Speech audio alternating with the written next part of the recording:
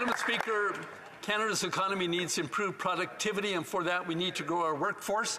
More highly skilled immigrants, more people with the skills and the training and knowledge that employers require. But here's the problem, Madam Speaker.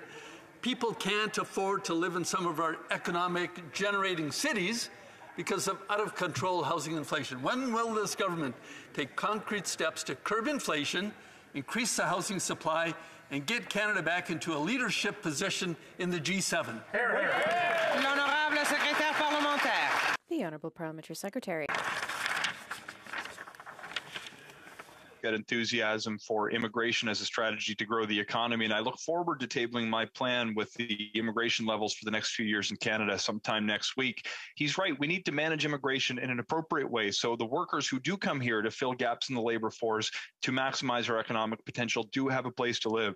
Madam Speaker, with record labor shortages, despite the fact that we have more jobs in Canada now than before the pandemic, immigration is going to be an important part of Canada's growth strategy. And I look forward to working with our Minister of Housing to ensure the national housing strategy makes housing more affordable for Canadians, including those who come to Canada. The honourable member for Nanaimo.